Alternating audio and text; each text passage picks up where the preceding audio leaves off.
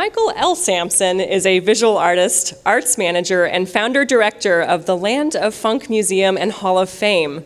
Sampson was the curator and project director of the 1998 exhibition, Something in the Water, the Sweet Flavor of Dayton Street Funk, while on staff at the National Afro-American Museum and Cultural Center in Wilberforce, Ohio. He is married to Carol Sampson and has 3 daughters and 8 grandchildren. Busy man.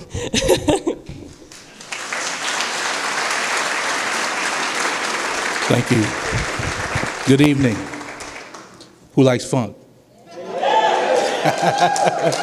Okay, the Land of Funk Museum and Hall of Fame is a not-for-profit organization and was established to conduct research, collect materials and artifacts, and present exhibitions, seminars, and workshops that educate the public about the depth, diversity, and popularity of the funk experience. Funk. Funk is an aesthetic of uninhibited soulful behavior, characterized by a faith and instinct, the confidence in self, and a joy in life that's unassimilated, dynamic, irrepressible, and creative. It has become the soundtrack of advertising, sports, and popular culture. Wright Dunbar, Inc. invited me to present a sneak preview of the museum concept to the community during an Urban Nights event a few years ago. This slide shows a performance featuring the late, great Sugarfoot Bonner of the Ohio Players doing a memorable stage appearance. Our most recent effort was unfortunately derailed, but here's an elevation of the site as originally depicted by designer Danielle Havlicek. I hope she might be in here tonight. I include this slide for the purpose of offering you a visual concept of what the museum will generally look like. This location is in the Wright Dunbar Business District in West Dayton.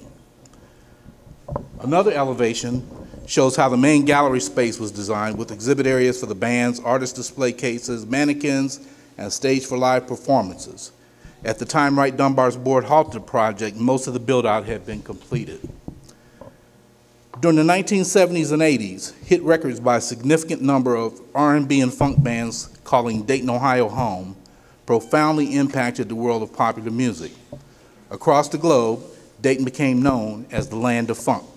The following artists are the reason why. Please allow me to introduce the Ohio Players. A phenomenal group that inspired those who followed in their footsteps, with platinum albums like Skin Tight, Fire and Honey, along with gold albums Pain and Contradiction. The group rocked the house all over the world. Zap featuring Roger was a band that dared listeners to even try not to dance with hits like I Can Make You Dance, More Bounce to the Ounce, Heartbreaker, and Do It Roger.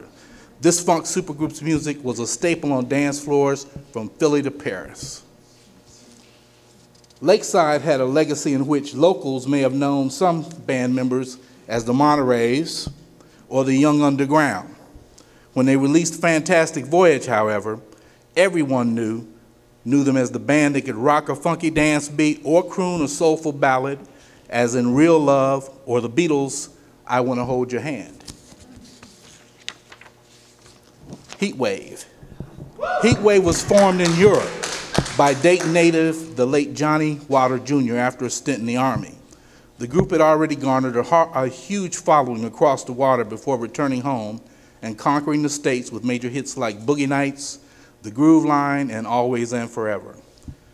Slave came together in Dayton in the late 70s and took the country by storm with their big hit Slide. Other hits followed, such as Just a Touch of Love, Watching You, and Snapshot.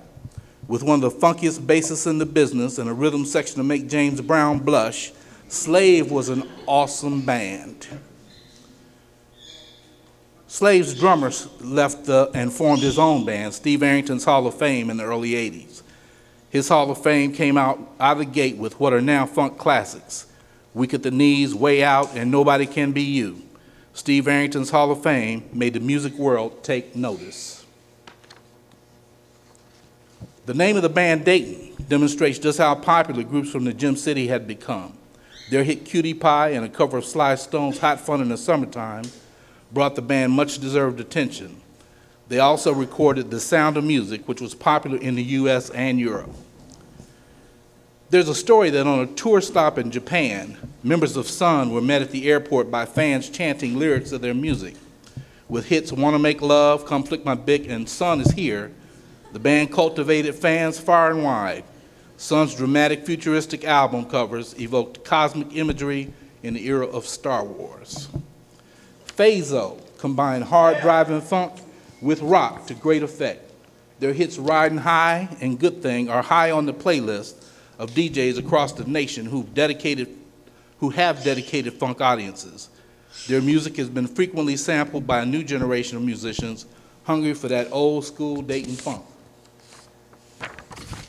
Platypus has been a Dayton-based band that defy efforts to easily categorize them. Their sound is a fusion of genres with funk on top.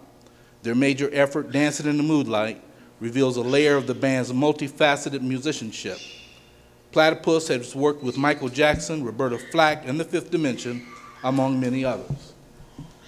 New Horizons was a group produced and inspired by the Troutman Organization, but boasting a sound all their own.